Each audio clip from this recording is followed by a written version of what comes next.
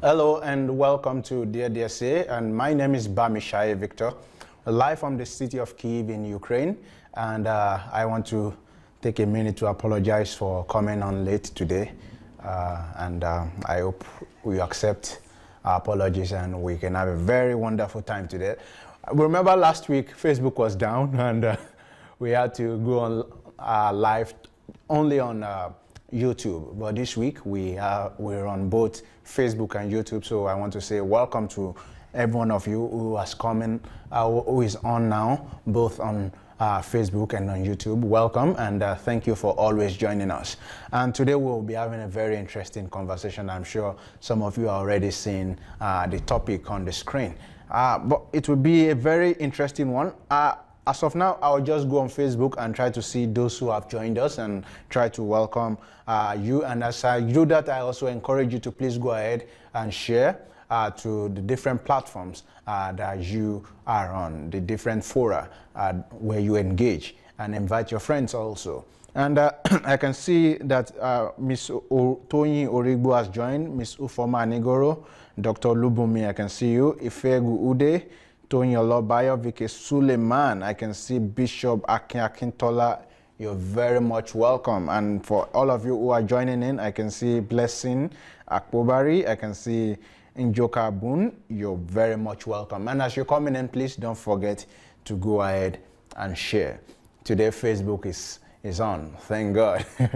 And you can share now. Last week we didn't have the privilege to do that, but this week things have gotten better, and that's the beauty of life, that things, we hope, always get better. So what are we going to talk about today? We're going to talk about the Nigerian election, and we've been talking about that for about 3 weeks now, and different facets of it, from the predictions to the aftermath, and then we talked about those who said God spoke to them, and the end does not justify the means.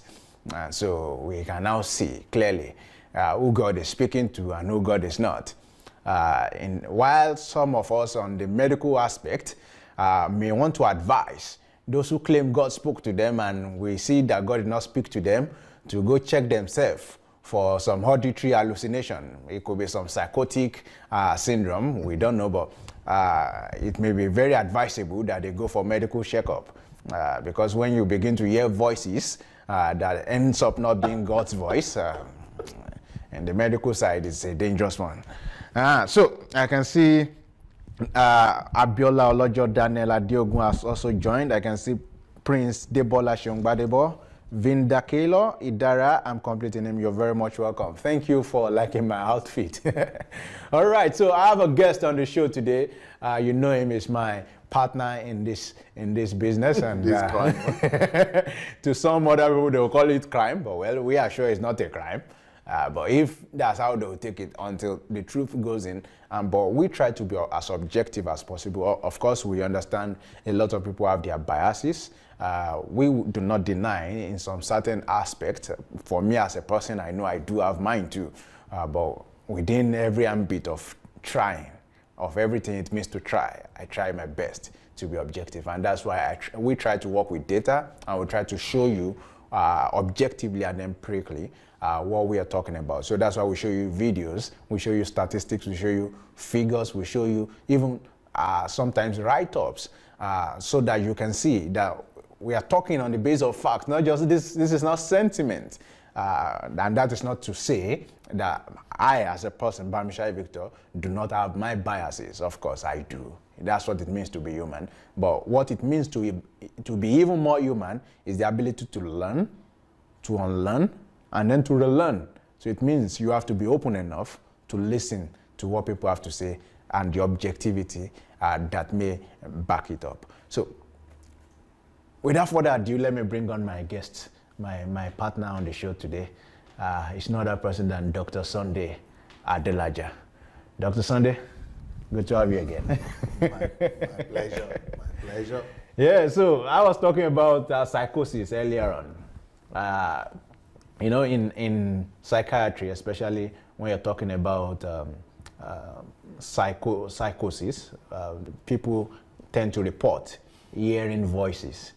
So we also take into cognition hallucination. We also take into cognition religious factors. So there's something called the religious delusion. But on that end, when someone says he hears God, and it turns out that the result came out now, and there was no God. There was no God. It makes us begin to suspect that has to be some auditory hallucination. So we need to ask now, that voice, how did you hear it? Is it outside? You know, if it's outside, and you can probably see the person who you say is talking to you, then if the person is old enough, we may start suspecting dementia. So it may seem that those who were actually accusing Buhari of dementia, they may actually be the ones suspecting, be the ones suffering from it. Now, if the voice is, if they say it's inside them, maybe they hear it inside their head, or they feel it in their tummy or something like that, then it's called pseudo hallucination. In any case, when voices are heard and there's no evidence to prove it, and especially the result and reality does not back up that claim, it's time to begin to suspect psychosis. So I don't know if you use your voice to please beg them, those who may eventually watch. I don't know how many mental health facilities are in Nigeria, but of course we need to give awareness about that. Maybe they need to check into one and get help. My own problem is, how do I connect that with today's topic? We'll connect it. We have to know where we are coming from to know where we are going to. But in any case, we've been talking about Nigeria's election, and you know, a lot of people prophesied, and one of the prophecies was that Buhari was not going to win, or Atiku was going to win, and someone said God told them. Many of them, in fact, even prayed after God had even told them. And I read last week of one of them saying that the election was rigged, and that's why the prophecy did not come true. So, and we did last week that who is the God that told you that Buhari was not going to win, but did not factor in rigging. So that's where that is coming from. That now that the people say they've heard God and the result don't come out now, where Atiku did not win, so it means God did not speak to them. So they may need to go check that. Now, but coming to today, how do we link it to today? Yes. Today we want to talk about so this rigging, where we want to talk about who rig am. So this rigging that you said is the reason why your prophecy did not come to pass. Who is responsible for it? So today's question is, who rigged the Nigerian elections? Okay, I think, personally thinking, I think when you talk about developing countries like Nigeria, it is impossible to exclude the factor of rigging altogether, totally. There are some countries that have managed to achieve that feat, but Nigeria is still far away from that. And we still have to, unfortunately, admit that most likely there were factors of rigging in Nigerian election as well, including it coming from both sides. So to be crying foul when you yourself you are engaged in the same activities is like the proverbs that is popular from my side of the country. I think it's all over Nigeria that if you don't catch a thief on time, the thief will begin to shout at the owner of the farm that the owner of the farm is the thief. Yeah. Aitete mole. Ole moloko. Yes, that's it. Aitete mole. Ole moloko. Right, that's the way it is in Yoruba language. That if you don't catch if the owner of the farm does not catch and declare and raise alarm against the thief on time, the thief will begin to raise the alarm against the farmer, against the owner. So you will be catching the owner and calling him the thief just because the guy was not. So and why is it that it's the thief that raises the alarm? Because he doesn't want to be caught. So it's almost like that kind of proverb that people who are really engaged in this are the ones who are, are shouting the most. I personally think that when it comes to rigging, I don't think anybody could be acquainted from that crime in Nigeria in terms of the two political parties. However, when you look at the figures very well, I begin to doubt that the main rigging in Nigerian election was perpetrated from the north. I have more doubt about that because the followership that Buhari has in the north, they are more cult followership, or what do you call it? A cult followership, yeah. Yeah, it's cult followership, which means there are more dedicated followers who are ready to go and vote and fight for their rights and for their votes in the north than any other candidate in Nigeria. Yes.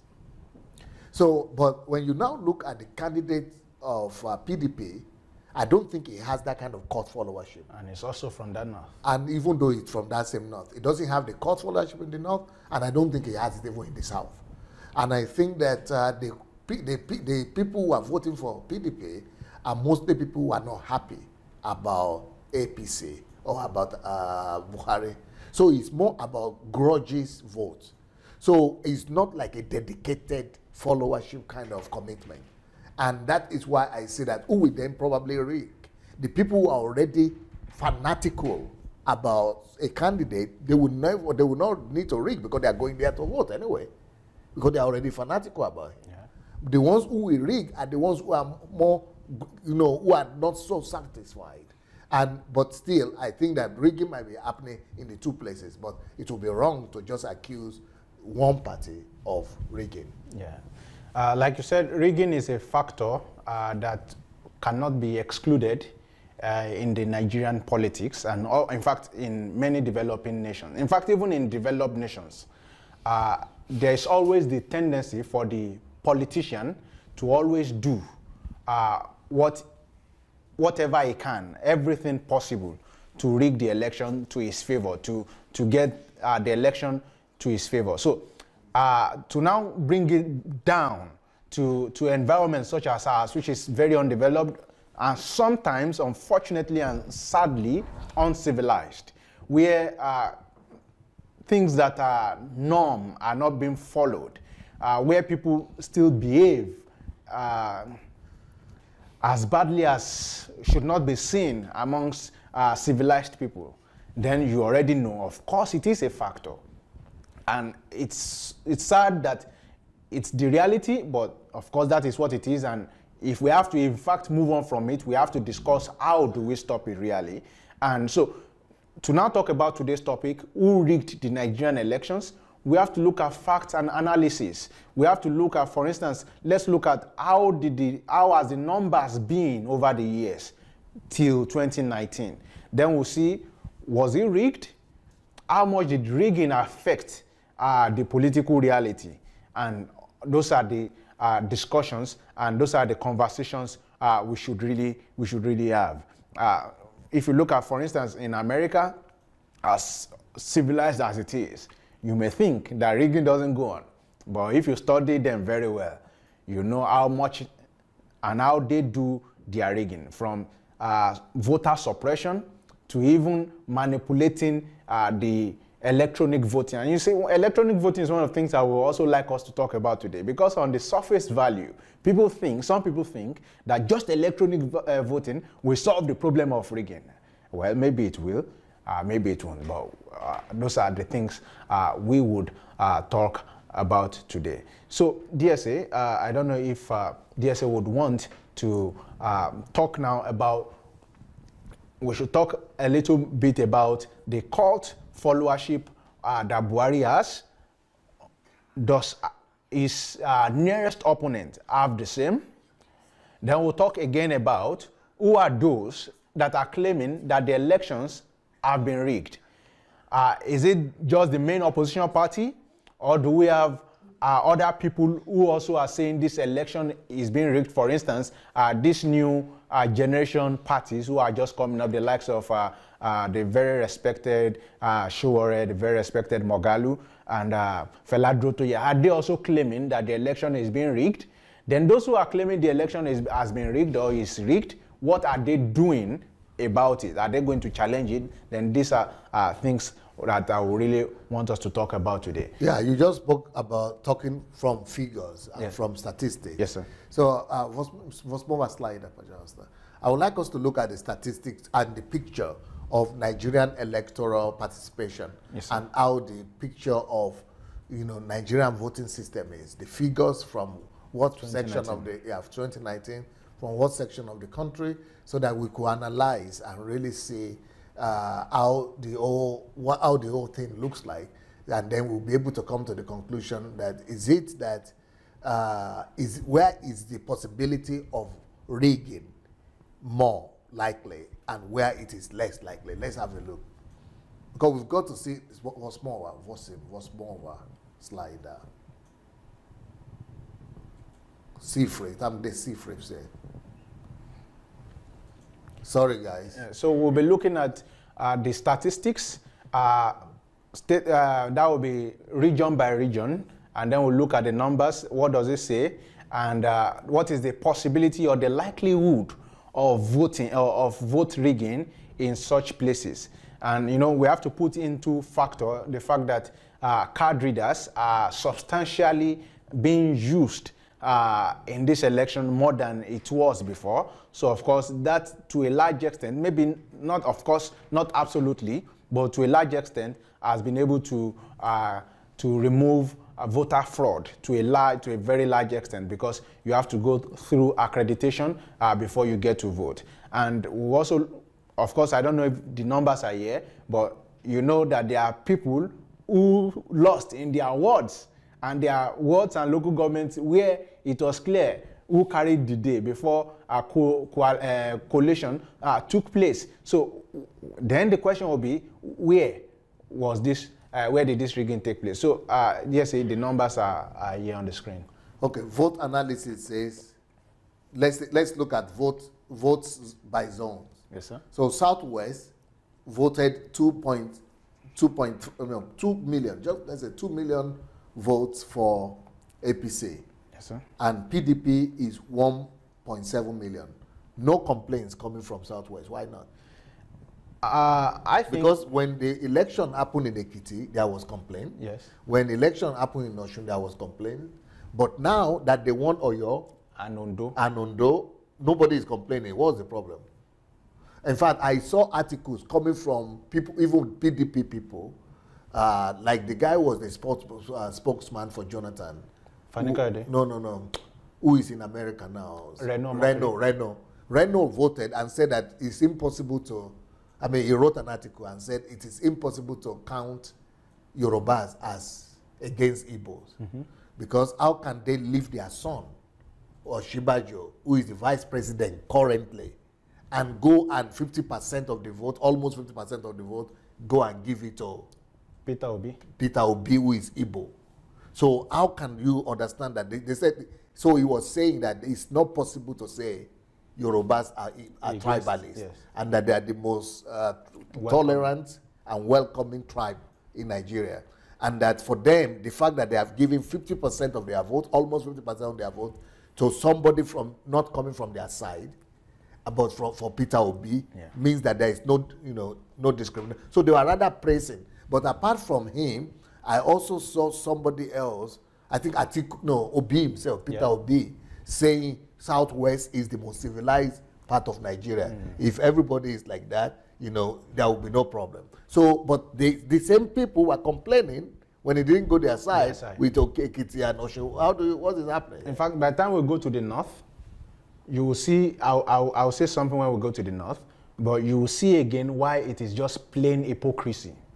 Plain hypocrisy on the part of especially those who are PDP apologists or those who just don't like Buhari and the APC. So what happens is that the election is always credible whenever and wherever PDP wins. But it is never credible anywhere APC wins. So that bias that many people bring into the picture is what leads to the hypocrisy of never complaining when they wins, but when it doesn't go their way, always talking. For instance... Okay, why is it then that, if that is the theory you are saying, but they are not complaining about Lagos too, even though they lost in Lagos. But they lost in Lagos, even greater, more number than ever before, the governorship something. And they are not, even the guy who wants to leave the party, the governorship candidate. Yes. But then when the internal party, APC party primaries was going on, PDP was saying that was rigged, even among themselves, Yes. even though it doesn't concern them. Yes. But now that they lost, they are not complaining about Lagos. Yeah. In this case, it was very clear. The gap is too much. The gap is too much, and you can see especially within the Southwest, and like I said, this card reader issue that was brought reduced voter fraud to a very large extent. So, and of course, votes are collated word by word, and that does not mean it could not be rigged, but when you are the ward agent and you can see the number coming from your ward, you can see the number coming from the local government. So it was very clear. And it seems to me that people in the Southwest seem to be politically tolerant enough. And I think politics has matured to a large extent in the Southwest. Yeah, what surprised me in the Southwest the most in this election was the Ogun State. Yeah. Because the Ogun State, what happened there was totally mind-blowing. The governor, who was APC governor, went ahead, went ahead and rebelled against his own party. And he managed to win a senatorial seat for himself. But then, when it comes to bringing in his own governor, you know, even though the people voted for him, the same people went and voted against him when it comes to the governor. That is talking about a whole lot of maturity going on there. Yes. So people understand better. Even though the same people voted for him to be a senator, but when it comes, and they voted for Buhari, yes. And then, but when it comes to the person, the guy, the whole reason why he actually created his own party, yes, was to bring his own governor. Yes. The people, maybe they took his money, maybe they took his rights, but they voted against his candidate. Yeah. And considering that he had already splitted the number of even the party, because he was a stakeholder, of course he's still a stakeholder, so it means he took a lot of APC people even to APM. But even at that, the people knew that this is who we want. It's not you, it's not your stooge. And so they voted against such. Of course, there are a lot of factors also to consider. The political heavyweights that are also against him. People like because the normal Oshoba. thing that would have happened if he had splitted the two votes of APC like that, yes, the normal thing that was supposed to have happened is that that party was supposed to lose out. Yes. And it's supposed to be the Imo scenario. Yes. Because the same thing, similar thing happened in Yes, Imo. in Imo. They splitted the votes of APC and both of them became Yes. the losers. Yes. So, but what had happened was if he didn't do that and create APC, APM, APC would have won by wider margin In that state. in that state, by quite a lot. Because if you look at his party was even number 2. So it's a good thing that they are sanctioning him. Yes, very, because what he has involved in is blatant anti-party activity. And it's not good for any democracy. But why is it that Nigerians seem to dislike or even hate Oshiomhole? But I think that guy is one of the best things to happen to Nigerian politics. Yes. Especially him becoming the national chairman. Chairman, yes. But why is it that the criticism against, in fact, criticism against him is more than the criticism against Buhari? Well, sometimes. In fact, his own criticism might even be more than Okorosha. Yes. Even people from his state, they hate him. No, I don't think the people a from his lot state. of people from his state. That's why his state lost the something almost to president special votes to Atiku almost. No, that in that case, that scenario is a south-south. No, but if the governor is APC, and if this former governor was APC, he's the national chairman. I mean, he was supposed to deliver his state. If he cannot deliver his state, they don't like him. And I see criticism from people of Edo. They hate the guy. I don't know why. They say he didn't do anything, he didn't deliver. That's what I keep on hearing. The problem with delivering, I don't know if it's something to talk about now, but one of the edicts that governors in Nigeria always have is the dichotomy of project or salary. And that's, of course, because of lack of leadership. Has paid salary. Yeah, he's always paying salary. Yeah. So with that, why he's not able to do as much project. Why is it they still didn't support him? It's APC. It's a shame. I don't know. Maybe that would be something. It's a shame that he didn't deliver. But personally, I think the value systems he is bringing to Nigerian politics, it's exactly what is needed. It's the values he's advocating for. That is what makes the West what the West is now. To stand against the impunity of the power, what do you call them, kingmakers, and the big money bags or money wings, you call them, the money bags, yes. And he is standing for principles. He is going from the polity of sentiments to polity of principles. Yes. And he is going from money back politics into politics of party discipline. Yes. That is exactly what it's supposed to be. But even in his own party, people don't like him. I don't know how many people don't like him in percentage, but substantially a lot of governors and stakeholders don't like him, like you said, because he stood against their impunity. Okay, look at Ogun State, for instance. Why did the governor go away? He wanted to become, he was scheming, according to what I found out, he was scheming to become the Speaker, Senate president, number one, then the Southwest leader of the party. So that was his whole scheme, and he was trying to use his closeness, personal closeness with Buhari to do that. So in his own state now, he wants to become a kingmaker. So what did that mean? He wanted to choose the 3 senators, the 6 federal House of Reps, and all of the House of Assembly, not putting into consideration other political heavyweights that was there. And in 2011, when he became governor, Tinubu had to fight with his own friend to make that guy governor. Oshoba had to leave the party then to join SDP because he did not support Amosu becoming governor.